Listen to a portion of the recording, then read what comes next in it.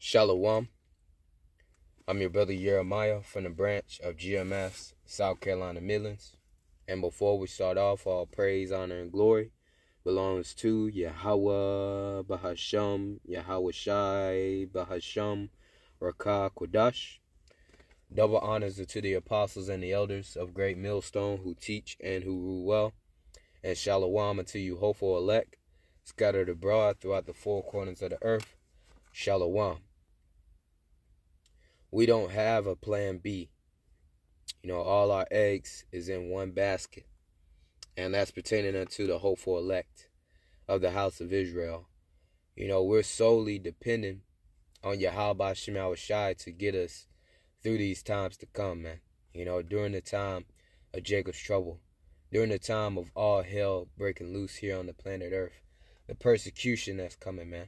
World War III, which will end in destruction, man. Throughout all of that, we're dependent on Yahawashi. Okay?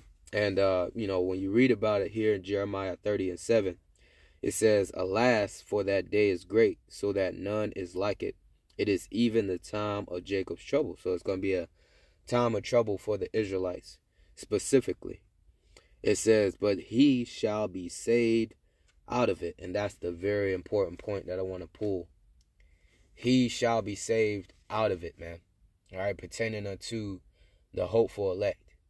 The ones who put all their faith, all their belief in Yahawashi and none else, man. All right, they ain't trusting their sword, their gun. All right, because that's the same mindset of our forefather, King David, man. He said he would trust not in his sword, man. And King David was a mighty man.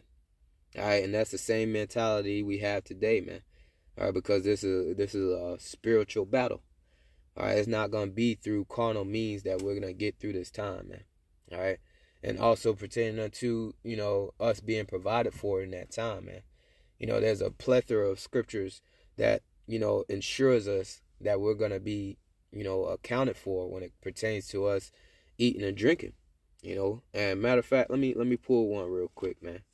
This all adds up into that he that shall be saved out of it, man. Pertaining unto the hopeful elect, man. All right, because we don't got no plan B, man. All right, we can't save ourselves. No other man on this earth can save us. Ain't gonna be no amount of money that's gonna save us. Our sword ain't gonna save us. So what we have, man? All we have is Yahawashi to get us through this time, man. All right, and none else. Okay. Matter of fact, Yahawashi is the one bringing all this judgment to the planet Earth, man. All right, so it's only right that only Yahawashi can bring you through this time, man. All right, so just reading one of the scriptures, that ensures us that we'll be provided for here in this time, that's coming, which, along with the world war, the economic collapse, the chaos that's going to be going on. You're going to have civil war. You're going to have famine. As a matter of fact, our forefather Edgar saw this time, man. It was like, woe is me, who will deliver me in those days, man. 2nd Esdras 16:17, I believe. All right, but reading this scripture right here. This is Isaiah 65:13. "Therefore, thus saith the Lord Yahawah, Bahasham Yahawashi, my servants shall eat." And this is during the time of chaos, man. This is during the time of famine. His servants, the hopeful elect, is going to eat during that time. It says, "Behold, my servants shall eat, but ye shall be hungry," pertaining unto 2/3, man. All right, 2/3, they got all these type of plans. They know something is about to happen, though it be told them, via prophecy, by the prophets on what's really about to happen. 2/3, they gather up arms. They try to get all these different type of food stored up, man. All different type of ammunition and guns. That's not going to save them, man. All right, but in this time, they're going to be hungry, man. All right, because they didn't trust in the Lord. They didn't trust in Yahawashi. They lack faith. Okay? The scriptures speak about how all the unfaithful shall die in their unfaithfulness. For the ones who don't trust in the Lord during this time, you're going to die, man. Okay? Simple and to the point. 2nd Esdras 15 and verse 4. I'll start at verse 3. It says, "Fear not their imaginations against thee. Let not the incredulity of them trouble thee, that speak against thee. All right, and all different types of imaginations. You know, you got the prophets killers back, man. You know, we were prophesying the downfall of America. You know, this Edomite queendom. And you got 2/3 that want to uphold it. All right, so you know you got some men and women that want to kill the prophets, man. All types of imaginations against us. All right, but we was told to fear not, man. All right, and pretending unto their incredulity, their unbelief. Hey, their unbelief is not going to stop prophecy. Period. All right, prophecy of Yahawashi is not going to halt or hold because they don't believe, man. All right, so it said, let not the incredulity of them trouble thee, man, that speak against thee. Yeah, they always speaking against the prophets, man, just like in the days of old, man. Nothing has changed, man. But guess what? Verse 4. For all the unfaithful, for all the ones that lack faith in Yahawashi in this time, man. Got all types of plan B's, C's, D's, and whatnot, outside of just trusting in plan A. Trusting in Yahawashi, for all the unfaithful shall die in their unfaithfulness. That's what's going to happen to 2/3. That's why 2/3 is going to hunger during the time of famine, man. All right. So reading it back in Isaiah 65:13. Therefore thus saith the Lord, Yahawah, behold, my servants shall eat, but ye shall be hungry. Behold, my servants shall drink, but ye shall be thirsty. Behold, my servants shall rejoice, but ye shall be ashamed. So the hopeful elect is going to be good, man. They're going to eat, they're going to drink, they're going to rejoice. Okay? Which ultimately is because they got that wisdom, knowledge, and understanding of Yahawashi of the Holy Scriptures, man. All right, Isaiah 33:6. Wisdom and knowledge shall be the stability of thy times, man. And strength of salvation. The fear of the Lord is his treasure, man. Okay? So we ain't got no plan B, man. We trusting in the Lord all the way, man. Okay, so the Lord assured us we're going to eat, we're going to drink.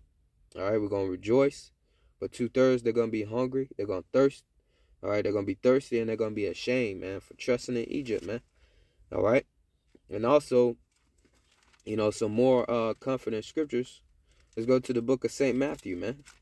St. Matthew chapter 6. And this applies right now. And how much more in the times to come, man. All right. Matthew 6:31. And Matthew chapter 6 and verse 31, excuse me. It says, therefore take no thought. Yeah, them carnal thoughts that you may get in your mind, man. Man, what am I going to do in that time, man? You know, 2/3, they get them same thoughts. But the only thing, the difference between 2/3 and the hopeful elect, the 1/3, is the hopeful elect, you know, their mind, their thoughts is going to settle on trusting in the Lord, man. All right, simple as that. It says, therefore take no thought, saying, what shall we eat? Or what shall we drink? Or wherewithal shall we be clothed? We just read, we got that covered, man. All right? This wisdom and knowledge is going to keep us stable in that time because we know the Lord got us, man.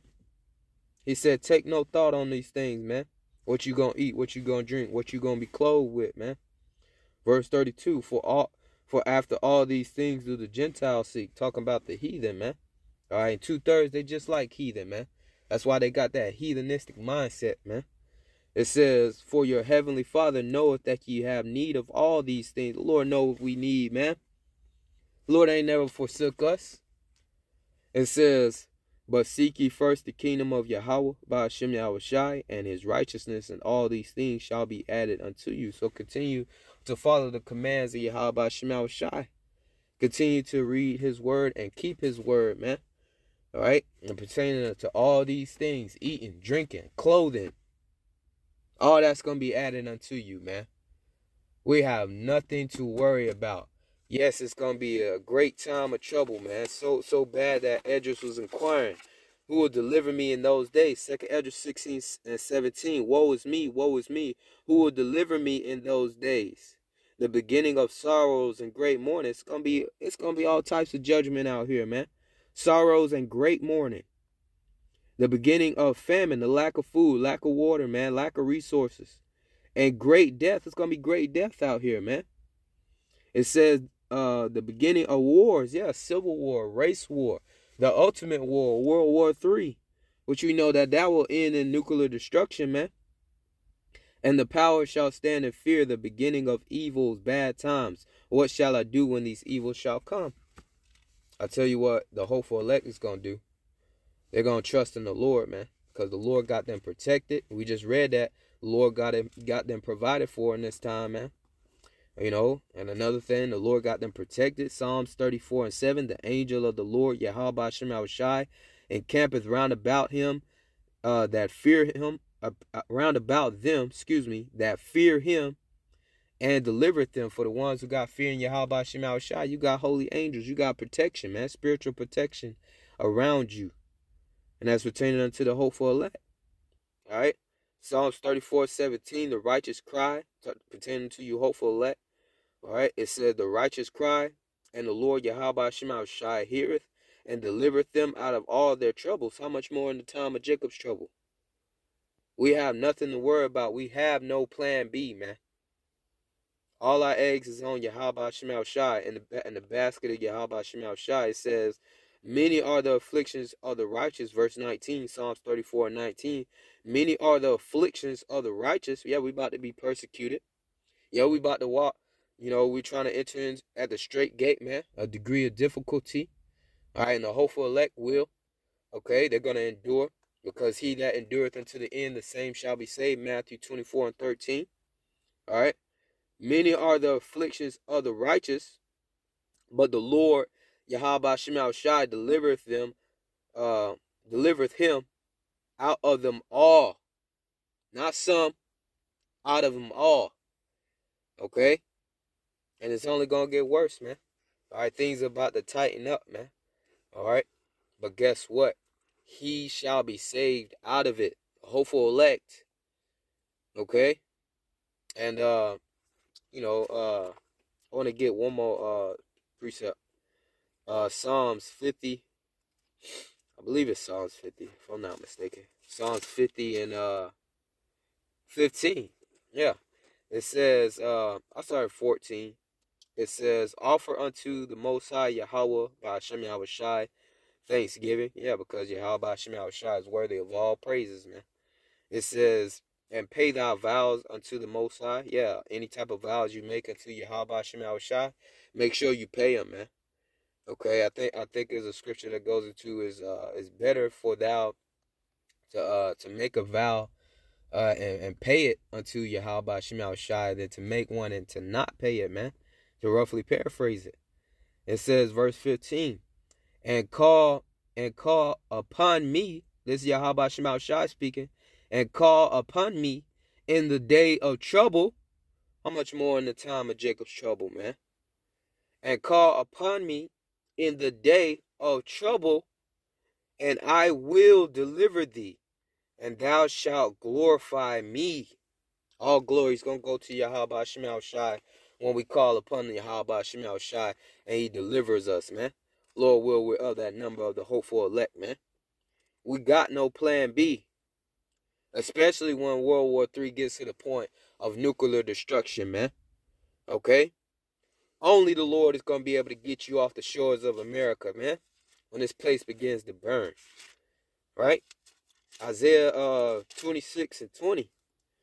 Come my people, and the Lord's people is the Israelites. And this is talking to the hopeful elect, man. Pertaining unto the hopeful elect. Excuse me. Come my people, enter thou into thy chambers, and the chambers is entering into a chariot, man. Okay? You getting your spot on the chariot to escape the destruction, the wrath, man. Enter into thy chambers and shut thy doors about thee and hide thyself as it were a little moment until the indignation be overpassed, man. The righteous anger of the Lord be overpassed. You know? For all the ones who got them plan Bs, ain't trusting in the Lord, which also they're going to end up taking that charagma, man, they're going to be left there, man. Ain't going to be no chamber, ain't going to be no chariot for them to enter onto, man. They're going to be left here and destroyed. It says, verse 21, for behold, the Lord Yahweh Bahasham Yahawashi cometh out of his place to punish the inhabitants of the earth for their iniquity, and the earth also shall disclose her blood, and shall no more cover her slain. So the Lord is about to visit this place, man. Okay? I said he's coming to punish the inhabitants of the earth for their iniquity. Okay? So it's a whole lot of judgment that's about to hit the planet Earth. You know? Whole lot of prophecy about to be fulfilled. All right. And we don't have no plan B. All our eggs is in the basket of Yahawashi and the hopeful elect. They're going to be provided for. They're going to be protected. They're going to be delivered. We just pray and hope that we're of that number, man. All right. The Lord will us is edifying through the spirit and the power of Yahawashi. So many more precepts and scriptures you can go into, pertaining to having no plan B. Sirach 2 and 10. Ecclesiasticus 2 and 10. Look at the generations of old and see that ever any trust in the Lord, Yahawashi, and was confounded, or did any abide in his fear and was forsaken, or whom did he ever despise that called upon him? For the Lord is full of compassion, verse 11, and mercy, long-suffering and very pitiful, and forgiveth sins, and saveth in the time of affliction. We ain't got no plan B, man. We're open for the mercies of the Lord, man. Okay? So I hope that this is edifying unto the hopeful elect. I'm going to end up giving all praises unto Yahawah, Shemel, call Halal, Yahawah, Bahasham, Yahawashi, Bahasham or Kakodash. Double honors to the apostles and the elders of Great Millstone who teach and who rule well. And Shalawam unto you, hopeful elect. We don't have no plan B, man. All our eggs is in one basket. And that's in Yahawah, Shemel, Shalawam.